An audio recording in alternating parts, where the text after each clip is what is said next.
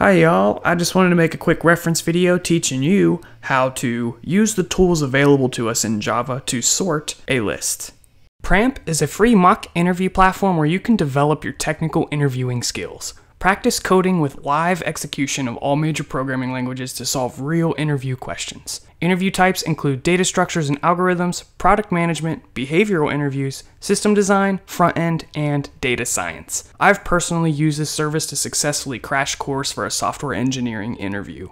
Lots of people are having success getting positions at companies like Amazon, Google, Twitter, and more. Check it out, I'll leave a link for you guys in the description. So all you have to do is say Collections dot and then type in sort, and you see there's various options here. We're going to go with sort down here, and we'll go with the first one.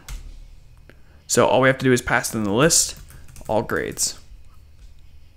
Now hovering over the method, you can see it's void, which indicates you do not need to assign this to another variable. It's going to change the original list.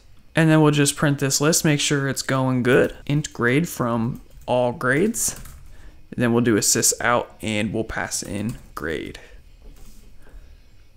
Run this, see what we get. We get 2, 3, 3, 5, 6. And you can see that is in fact sorted. So 2 is the lowest, then we get 3, 3, and then 5 and 6. Now there's actually a method to reverse if you want to put them in the opposite order. So that's just Collections.reverse, pass in the list. And there we go, let's run it. And you see now it's going descending order from greatest to least. So thank you guys for watching. Hopefully that was helpful for you, and check out the next video because we're going to go in person, talk about some new concepts, and it should be pretty fun, so check it out.